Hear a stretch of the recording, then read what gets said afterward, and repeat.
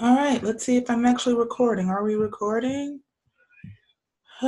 Chat box open, pause recording, all of these lovely things, blah, blah, blah.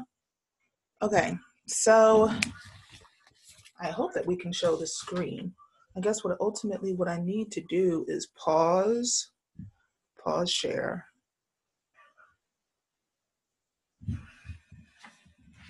Give my computer a minute. Is it still recording? Pause record.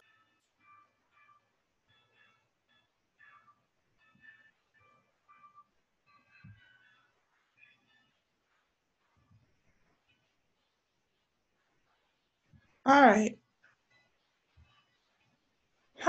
Let's see what happens. Okay.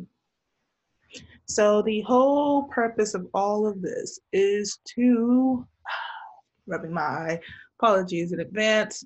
The way that all this shows up is I'm just using this to review the answers for the midterm for PG 111. Also as a test to make sure I know what I'm doing. So I apologize in advance. We have the screen up for the midterm exam. I'm going to keep this on YouTube for the rest of the month. I'll delete it April 1st. So go through the answers and I'll finish grading and uploading your actual grades onto Blackboard this evening. So of course, you recall that there were 3 short answer options. You chose one. So I'm going to go through all 3 of the options as well as the answers that I was looking for. Number 1, what are the 5 principles for understanding politics? How does each principle help us understand political behavior? In your answer, identify and define each principle and describe how each principle helps us understand political behavior. So what I'm looking for is, of course, rationality. All political behavior has a purpose. Institutions structure politics. Collective action. All politics is collective action. Policy. Political outcomes are the product of individual preferences, institutional procedures, and collective action. And then history, how we got here matters. By rationality, I'm talking about by understanding political behavior is purpose-driven. We can understand why people do what they do. For institutions, the foundation of our political system is ever evolving. Classic rules include rules for decisiveness, principal agent delegation, jurisdiction, agenda setting, and vetoes. For collective action, politics requires people to work together. How do people come to agreements? How do they pay any costs associated with collective goods while discouraging free riding and the tragedies of the commons? For policy, how do preferences and institutional rules combine to yield policy change? And then for history, the present is often heavily influenced by past choices that are difficult or impossible to reverse. For number 2, what is federalism? What are the 4 stages / eras of federalism? In your answer, I want you to define federalism and identify and define each stage / era of U.S. federalism. Federalism is the division of powers and functions between the national government and state and local governments. And the 4 eras are dual federalism, aka layer cake, cooperative federalism, regulated federalism, and then new federalism. Dual federalism refers to state and local governments exercising the most important powers. It's called dual federalism because the duties and operations of the different levels of government remained more strictly separated. For cooperative federalism, refers to supportive relations and partnerships between federal government and state and local governments on various policy issues. Use of grants and aid as well as categorical grants. For regulated federalism, the federal government dictates national standards that the states must meet or rules they must follow. We see an increased use of unfunded mandates, which are national standards and programs imposed on the state and local governments without funding. And then finally, under new federalism, we have efforts to craft policies that give more discretion to the states, use of block grants, and decreased use of unfunded mandates. And then finally, for number 3, Using a real life example of your choice, explain how the 5 principles of politics can be used to explain why the government does what it does.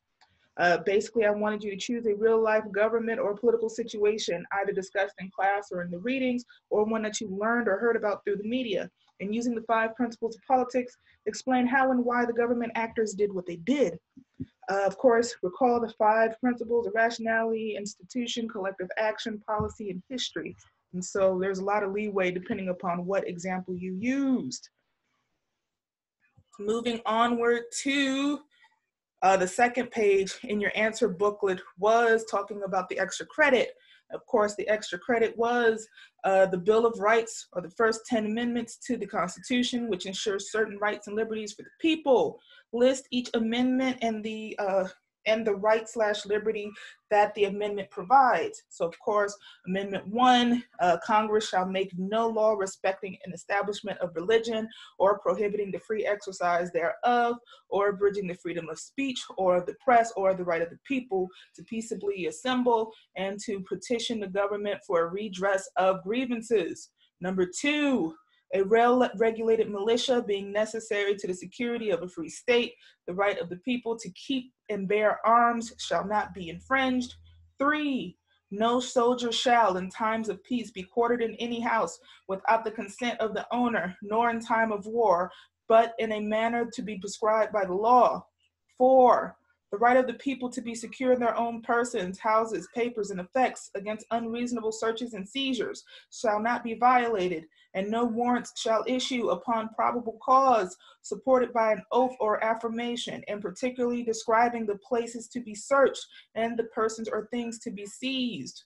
5, no person shall be held to answer for a capital or otherwise infamous crime unless on present or indictment of a grand jury, except in cases arising in land or naval forces or in the militia, when in actual service of time of war or public danger.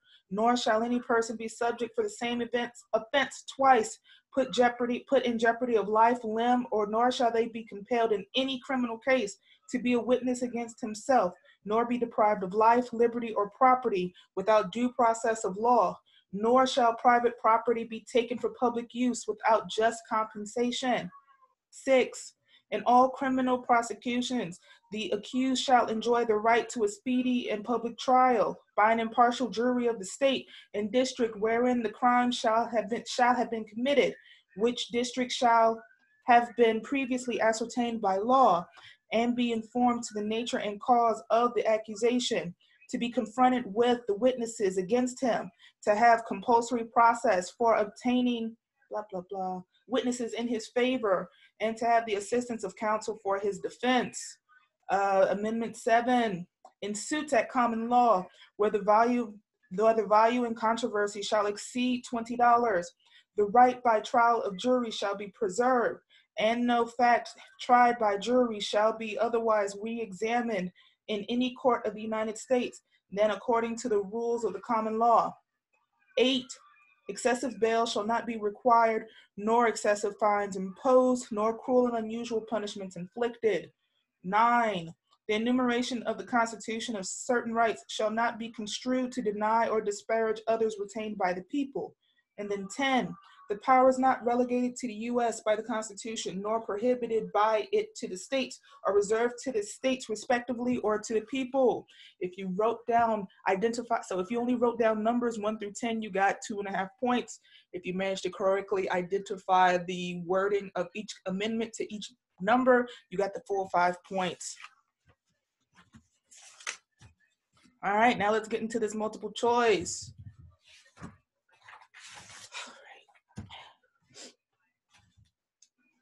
1, holding a political office for which one is running for re-election is called D, incumbency. 2, how long is the term of office for a U.S. Senator? C, 6 years. 3, the empower to impeach and remove the president from office belongs to A, Congress.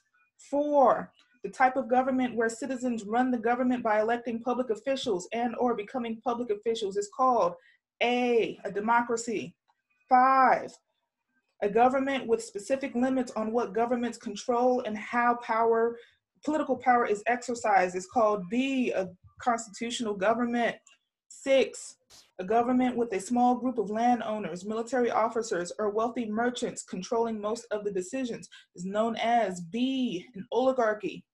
7, in 1773, the British government granted a monopoly on the export of tea from Britain to the politically powerful East India Company, which sought to bypass the colonial merchants and sell the tea directly to the colonies. The merchants called on their radical adversaries for support, and the most dramatic result was the Boston Tea Party. 8,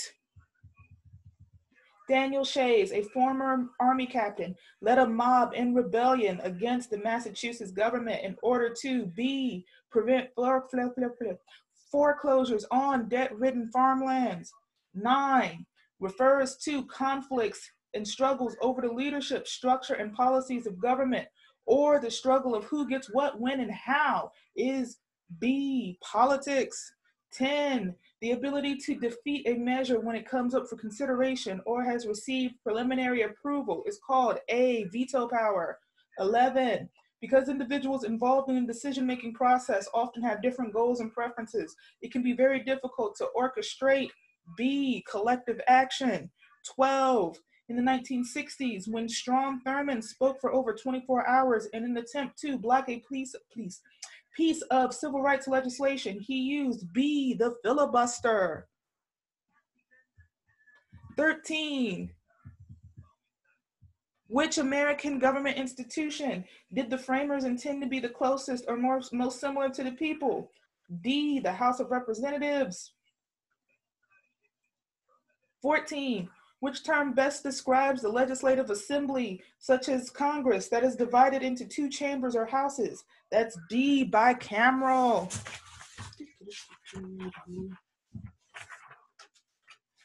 15, which clause in the Constitution extended civil rights to all persons? B, Equal Protection Clause. 16, compensatory actions to overcome the consequences of past discrimination and to encourage greater diversity are known as B, affirmative action. 17, representation style where, oopsies, one moment. 17, representation style where legislators believe that they have been selected by their fellow citizens in order to do what the legislator thinks is right or is best for the constituency is D, the trustee style. 18, imagine your university wanting to increase racial diversity among the student body. Which of the following policies best reflects the current constitutional status of affirmative action policies according to Supreme Court findings? D, your university may consider race as a factor in admissions decisions as part of a holistic review of each new applicant's file, but may not use such quotas or automatically award extra points to racial minorities. 19, from 1993 through 2010, the Department of Defense's policy towards homosexuality in the armed services is known as C, don't ask, don't tell. 20, true or false, the original U.S. Constitution and the Bill of Rights guaranteed the right to vote. That is B, false.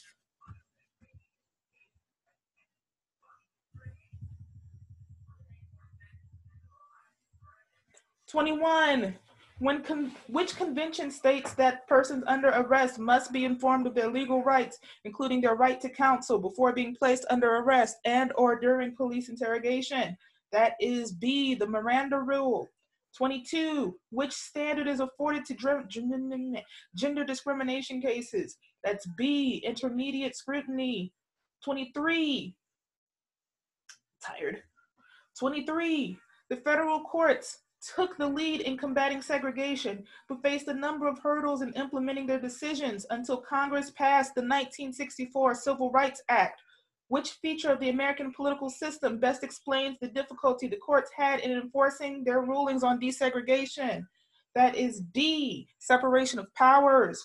24, which feature of the American political system best explains the ability of Southern states to resist court-ordered desegregation following Brown v. Board? That is B, federalism. 25, what is the term for choosing the chairs of congressional committees based on which member has served on the committee the longest. That is A, the seniority rule. 26, racial segregation that is a direct result of law or official policy is known as C, de jure segregation. 27, constitutional objections to the death penalty often invoke B, the Eighth Amendment's protections from cruel and unusual punishment. 28, when the District of Columbia seized some private property and then sold it to promote economic development, it D, exercised the power of eminent domain. 29, speech that directly incites damaging conduct is known as A, fighting words.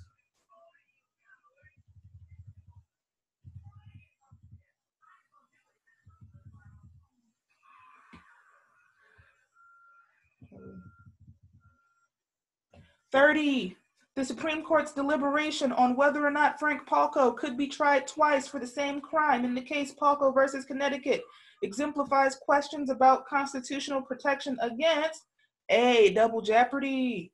31, the clause in the Bill of Rights that protects a citizen's right to believe and practice whatever religion he or she chooses is known as the B, free exercise clause. 32, the notion that each American is a citizen of the national government and separately a citizen of one of the states is known as D, dual citizenship. 33, which form of speech is the most consistently protected? That is B, political speech. 34, a provided good that can be enjoyed by anyone and that cannot be denied to anyone once it's been offered is known as an A, public good.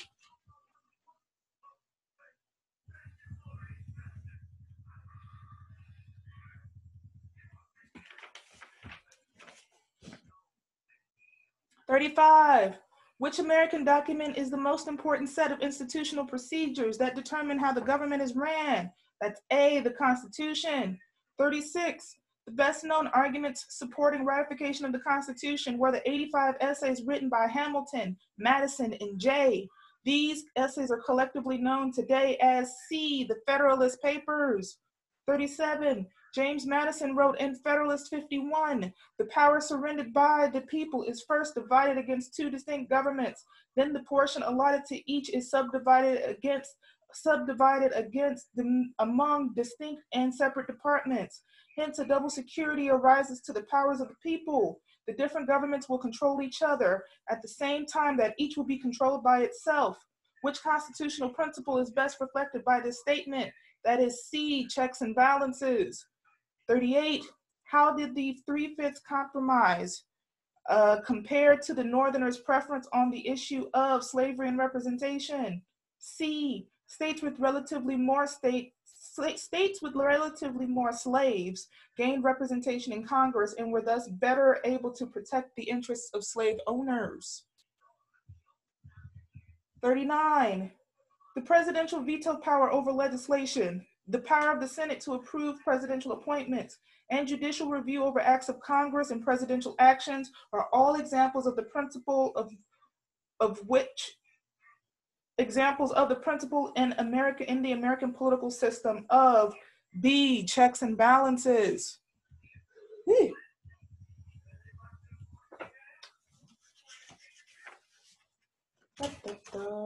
Give me a moment, y'all. 40, the idea that states should oppose increasing authority of the national government is known as A, states' rights. 41, the system of government in which the Constitution divides power between a central government and the regional government is known as B, federalism. 42, true or false? Powers not granted to the federal government in the Constitution are reserved for the states and the people. A, true. 43, the role of the judicial branch in the separation of powers has depended upon B, the power of the courts to exercise judicial review. 44, the obligations imposed on state government by the national government without any funding at all is known as D, unfunded mandates. 45, Which term best describes federal subsidies of special state and local activities?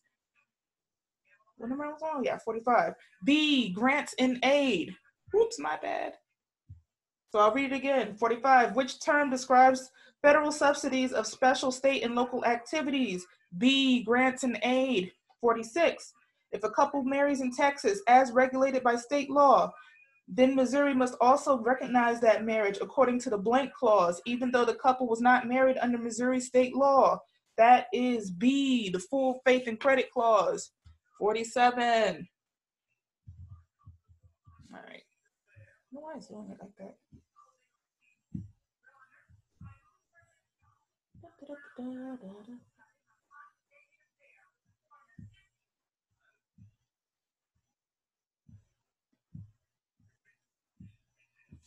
Why is it doing that? I don't know why it's doing that. Weird. 47. The fact that the Supreme Court can rule an act of Congress invalid is an example of D, checks and balances. 48.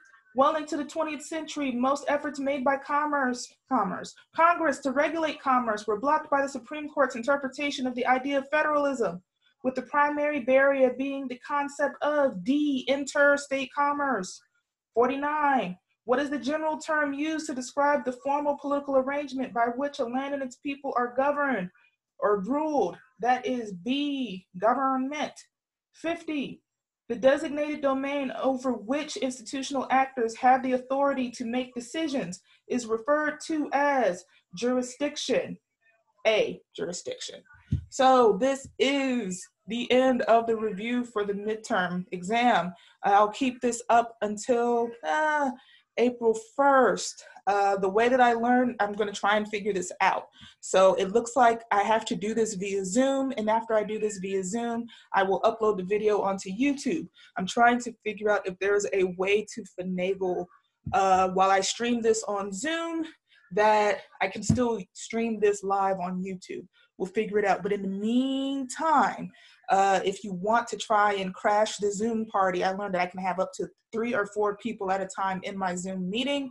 My ID number for Zoom is 727-578-5459. Once again, 727-578-5459. That's my meeting ID number. If not, you can catch it when I put it on YouTube, and I'll try to respond to those as quickly as possible. So, see you all Monday when we try this again for realsies.